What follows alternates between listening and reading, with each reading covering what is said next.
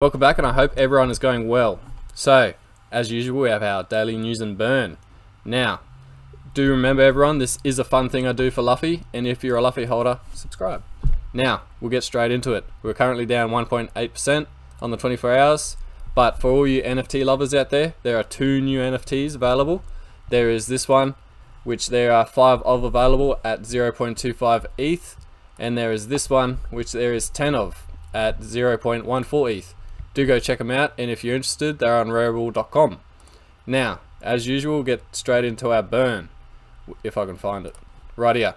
So, today's holders is 16,285, so we're up about 20 roughly. Today's market cap is roughly about 64 million, so we're down just a little bit as usual. This all is at time of prep. Today's rank is 661, so we've fallen just a little bit with the other cryptos. Today's price is 801406, and all of this is Australian dollars, and as usual this is based and modified off Saitama Stacker, so do please go check his channel if you're a Saitama holder. Now today's volume is 873,000, which brings our total tokens burned to 658 billion, which is roughly worth just under $1,000 Australian. Now do take all this information as you will.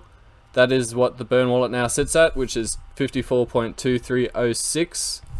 So we have now crept into the 54.23s now, even on such a small volume day, which is good sign. And that is what the burn wallet now sits at. Now we did have our week review last week. Last week there was 16 trillion total tokens burnt at an average of 2.4 trillion a day, which we did 0.01% last week. Now, as I said, do take all this information as you will. I am a small Luffy holder, and it's all just a bit of fun. Have a good day.